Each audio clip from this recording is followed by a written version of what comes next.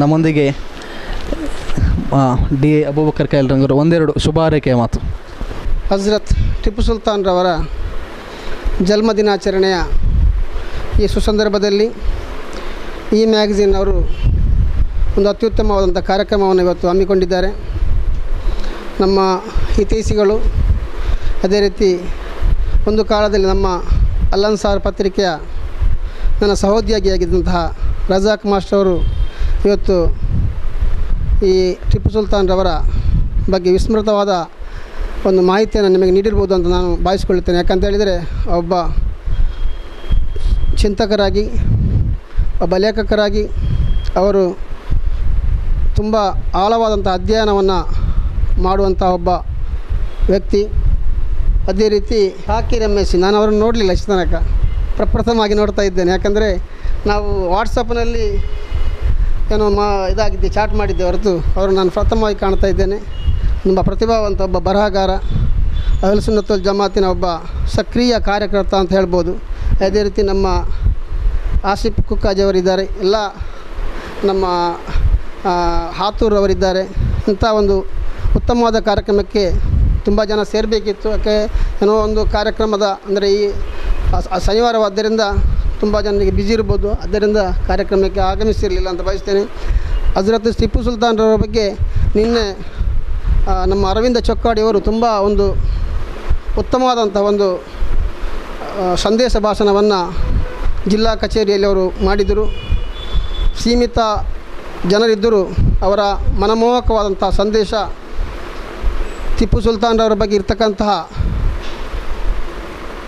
ಒಂದು ಅಪನಂಬಿಕೆ ಮತ್ತು ಅವರೊಬ್ಬ ದೇಶದ್ರೋಹಿ ಅಂತ ಚಿತ್ರಿಸುವಂತಹ ಮಂದಿಗೆ ಉತ್ತಮ ಚಾಟಿ ಏಟಿನಂತೆ ಇತ್ತು ಅಂತ ಈ ಸಂದರ್ಭದಲ್ಲಿ ಹೇಳಿಕೆ ಭಾವಿಸ್ತಾ ಇದ್ದೇನೆ. ಹಜರತ್ ಟಿಪ್ಪು ಸುಲ್ತಾನ್ರೊಬ್ಬರು ಒಲಿಯಾಗಿದ್ದರು ಅಂತ ನನ್ನ ಭಾವನೆ. ಯಾಕಂತ ಹೇಳಿದರೆ ನಾನು ದಿವಸ ಅವರ ಹೆಸರಿನಲ್ಲಿ ಒಂದು ಫಾತೆ ಓದ್ತಾ ಇದ್ದೇನೆ. ನನಗೆ ಎಷ್ಟೋ ಕೆಲವು ಸಂದರ್ಭದಲ್ಲಿ ಆ ಫಾತಿಯಾದಿಂದ ನಾನು ಅವರ ಒಂದು ಆ ಧೀಮಂತ ವ್ಯಕ್ತಿತ್ವ ನನ್ನ ಕಣ್ಣಿಗೆ ಕಂಡು ನಾನು ಎಷ್ಟೋ ಸಲ ಕಷ್ಟ ಕೋಟೆಗಳನ್ನು ಅನುಭವಿಸುವಾಗ ಅವರ ಆ ಒಂದು ಚರಿತ್ರೆ ಮತ್ತು ಅವರ ಮುಖಾರವಿಂದ ನನ್ನ ಮನಸ್ಸಿನಲ್ಲಿ ಹೊಚ್ಚೆತ್ತಿ ನಾನು ಎಷ್ಟೋ ಸಲ ಅವರಿಂದ ಪ್ರಭಾವಿತನಾಗಿದ್ದೇನೆ. ಹಜರತ್ರವರು, ನಾನು ಹೇಳಿದ ನೆನಪು, ಹಜರತ್ರವರು ಒಮ್ಮೆ ಒಂದು ಮಸೀದಿ ಉದ್ಘಾಟನೆಗೆ ಹೋಗಿದ್ದಾಗ ಒಂದು ಸಂದರ್ಭದಲ್ಲಿ ಅವತ್ತು ಒಬ್ಬರು ಕಾಜಿಯವರು ಹೇಳಿದ್ರಂತೆ, ಇವತ್ತು ನೀವು ಇಲ್ಲಿ ನಡೆದಿರ್ತಕ್ಕಂಥ ಯಾರಾದರೊಬ್ಬರು ಇಮಾಮಾಗಿ ನಿಲ್ಲಬೇಕು, ಅವರು ಒಂದು ವಕ್ತ್ ನಮಾಜ್ ಕಲಾ ಮಾಡಿರಬಾರದು ಅಂತ ಹೇಳಿದ್ರಂತೆ. ಆಗ ಮಹಾರಾಜರಾಗಿದ್ದಂತಹ ಟಿಪ್ಪು ಸುಲ್ತಾನ್ರವರು ಆ ಸಂದರ್ಭದಲ್ಲಿ ಎದ್ದು ನಿಂತು ಅವರೇ ನಮಾಜಿನ ನೇತೃತ್ವವನ್ನು ವಹಿಸಿದಂಥ ಚರಿತ್ರೆಯನ್ನು ನಾನು ಕೇಳಿದ್ದೇನೆ.